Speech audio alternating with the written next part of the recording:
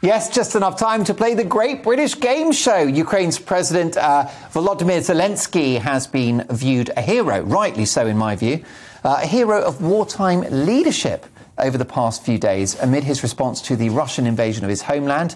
But did you know that before his political career, he was a stand-up comedian? Josh Howie, watch this space. Hashtag never say never. He's also Jewish, so... Oh, come on. There we go. All the boxes. Can you tell Putin that? Yeah. Well, the idea of public figures having a previous career has inspired tonight's Great British Game Show, which we're calling Second Comings. So I'd like to show you at home and my audience, listening on the radio and my panel, various celebrities, what did they do before they became famous? How about Clive Anderson, TV presenter, chat show host? I'm a big fan of his. What did he do before he was a comic? He was a barrister. Barrister is the right answer. A former top lawyer. How about number 2, Kim Kardashian? What was her job before she... A child. That was probably about it. Yeah. She was actually... Do you know Lizzie? Because she's a friend of yours. She is a friend of mine, but I don't know what she did. You don't know?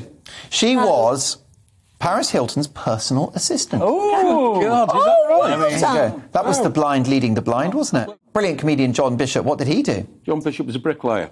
That may be the case, but his last job before he became a comedian was a door-to-door salesman. He was a marketing guy. Right. And one day he just said, I've had enough of this. I'm not going to sell anymore, and became a comedian. How about Hugh Jackman, Hollywood star? Musicals or something, was it? He was. No. Think of his excellent physique. Very sporty. Oh, physio. He was a PE teacher. Oh, teacher. Wow. Oh, a pretty very nice hot, man. A hot PE teacher, I think you'd agree.